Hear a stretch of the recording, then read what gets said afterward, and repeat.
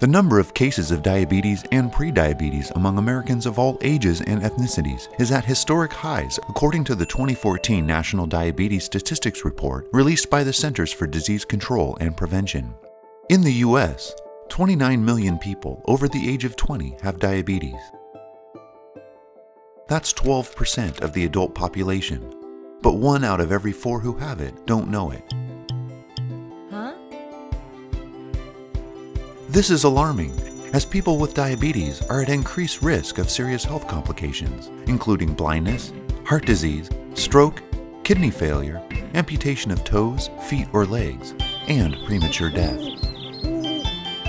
Prevention and care management efforts nationwide are crucial to combat serious health risks and reduce billions of dollars in medical expenses.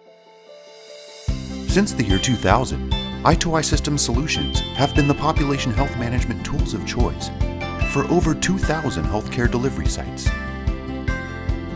During National Diabetes Month, I2I System salutes the CDC and the thousands of caregivers focusing on reducing and controlling diabetes.